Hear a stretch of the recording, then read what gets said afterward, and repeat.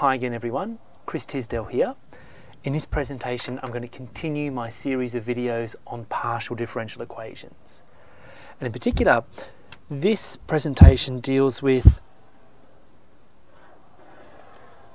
a so-called inhomogeneous version of the wave equation. And I'll show you how an idea called Duhamel's principle leads to a solution to this problem. Okay, now a couple of things to note before we start. C is just a constant. Here we've got zero initial displacement or initial position and zero initial velocity. And H is the inhomogeneous or non-homogeneous term.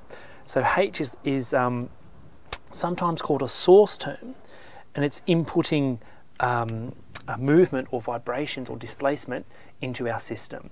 So in previous videos we've looked at the case when H is 0 and these conditions are non-zero, and we formed a solution known as D'Alembert's solution.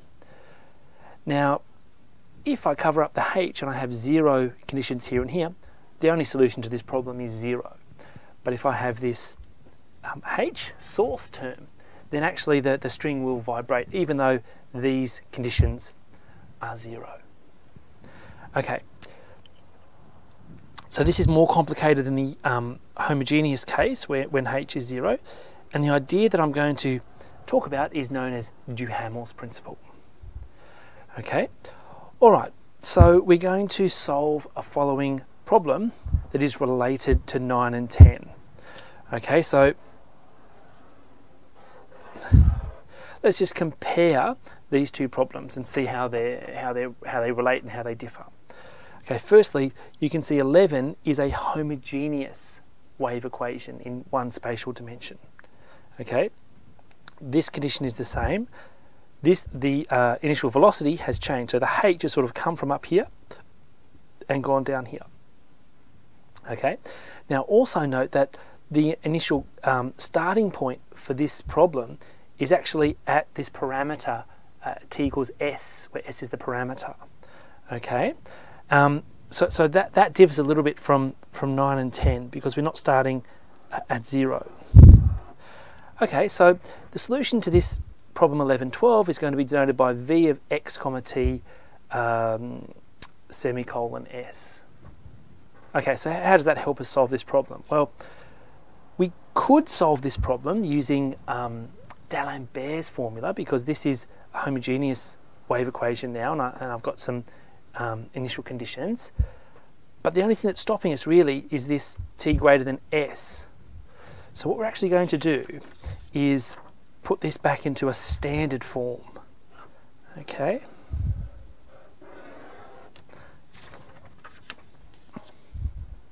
Alright, so the previous problem has initial conditions prescribed at t equals s rather than at t equals 0. Okay, so what we're going to do, we're going to shift the problem so that we get back to the standard wave equation type format. Okay, so here's our standard form, and you can see I've basically just shifted everything. And the solution to this shifted problem is going to be denoted by W. Okay, and what's the relationship between W and V? Well, here it is here. Okay, you can see the shift occurring in the second variable. Okay, now this is a standard problem now that we know how to solve, that I've treated in previous videos. Okay, this is a standard homogeneous wave equation. Here the initial displacement or initial position is 0, and here just essentially think of this as h of x with respect to the previous videos. This is the initial velocity. Okay, so we know that the solution to this problem is this form. Usually you would have, you know, the initial position in here, but we have 0 initial position, so there's no extra terms in this solution. Okay, so this is W of x comma t semicolon s. To get V, I'm just going to basically replace t in here with t minus s in brackets. Okay, so we're shifting. So this then is the solution to this problem. Okay, so it's still not quite clear how that actually helps us though. Well, how does it help us? I'm glad you asked. Let's have a look at Duhamel's principle.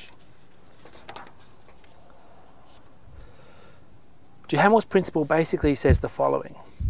If V solves this problem, we know how to calculate the solution to that problem now, then the unique solution to the inhomogeneous problem that we started with is given by the integral of V when we integrate from 0 to t. Okay, now if I write this out in terms of W, and then essentially this is this over 2c is my W here, then this is the explicit formula for the solution to the inhomogeneous wave equation with 0 initial conditions. Okay, so I'm going to show you that this really does solve our original problem 9 and 10. Okay, now in another video I'll start with this and I'll actually show you how to come up with this solution, but essentially in this video I'm just going to take this and verify that it really does solve this problem. Okay, alright, so let's prove it. We are going to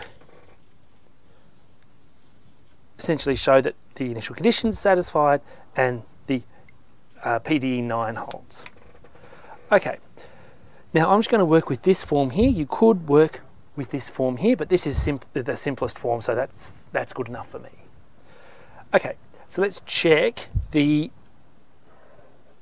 initial position. Okay, you want it to be 0. So if I go up here and I plug in t equals 0, obviously this whole thing can be 0. It is 0. So 9 holds.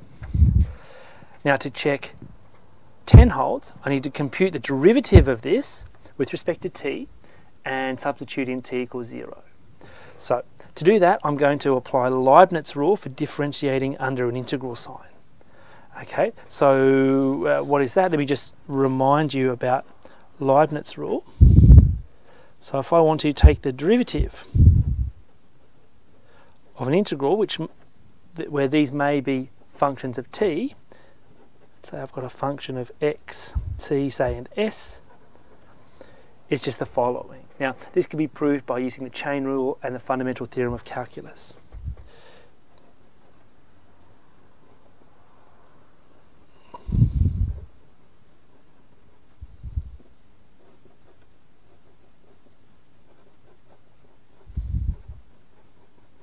Now, if alpha and beta are constants, then these things are 0.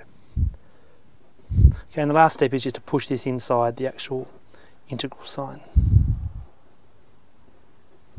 Okay, so you push that in, it'll go to a partial derivative of f. Okay, so that is Leibniz rule right there in a nutshell. It's a bit messy, but it's very useful for the study of partial differential equations. Okay, so let's differentiate this with respect to t. So in this case, my beta would be just t and my alpha would be the 0 function. So this term is going to be, derivative of t is just 1. So 1 times this evaluated at s equals t, so that's where that comes from, plus the partial derivative moved inside the integral sign. Now, this, if we look back, this and this is just 0. Okay, so when these two things are the same, we just get 0. Okay, so this disappears and I get that. Now if I plug in t equals 0, again I'm going to have a 0 and a 0 in my integral sign, so this definitely holds. Okay, so both of our initial conditions hold there.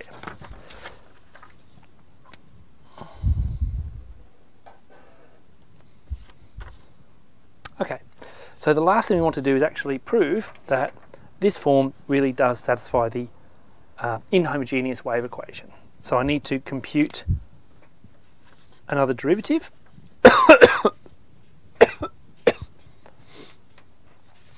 So take the partial derivative of both sides with respect to t and apply Leibniz rule again, and you'll get a very similar setup as the previous page.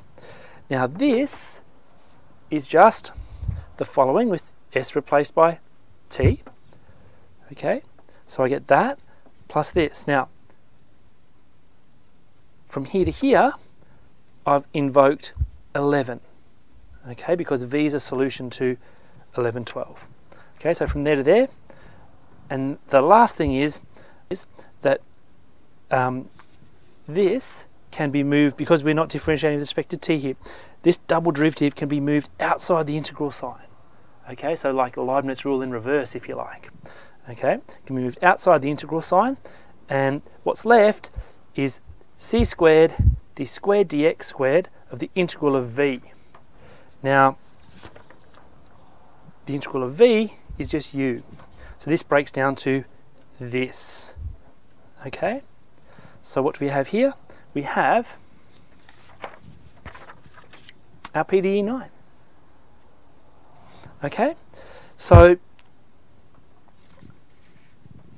we've shown that this form of solution satisfies all the associated equations with our inhomogeneous wave equation.